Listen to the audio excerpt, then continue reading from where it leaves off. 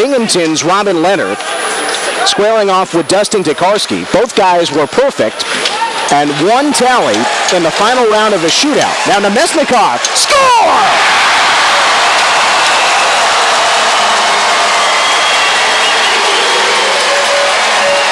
Fifth of the season for Vlad Nemesnikov, and Syracuse leads 1-0. The bounces of the pucks have not gone Syracuse's way. This time it does. First Jacque hit on Stepanov, and then Nemesnikov in the right place at the right time, and a perfect shot. I think most of its players in the NHL. Not Sexton. Crazy the save. Sexton again. Score!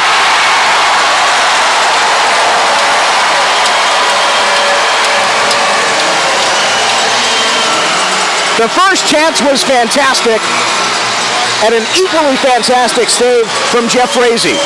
The second one, well, he'll take it. Sexton's first goal as a member of the Crunch this season.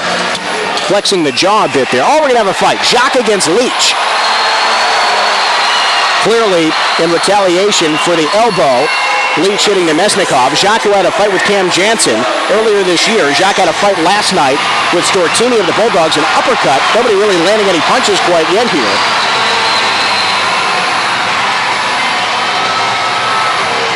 Still grappling. There's a good one from Jacque. The helmet's still on there. So hard to get a good punch in when you've got the visors there.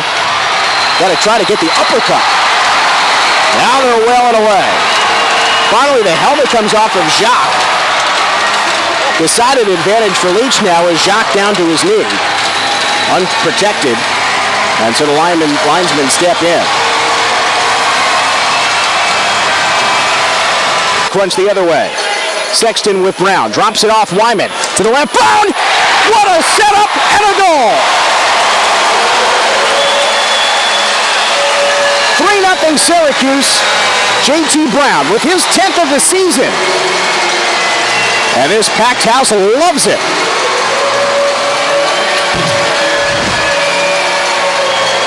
Nobody's looking his way. Anderson, score! Matt Anderson, the 30-year-old who made his NHL debut earlier this season out of UMass, breaks the shutout with 53 seconds left. Road Warriors through the first half of the season, still the best road record in the AHL. Tonight, they won at home.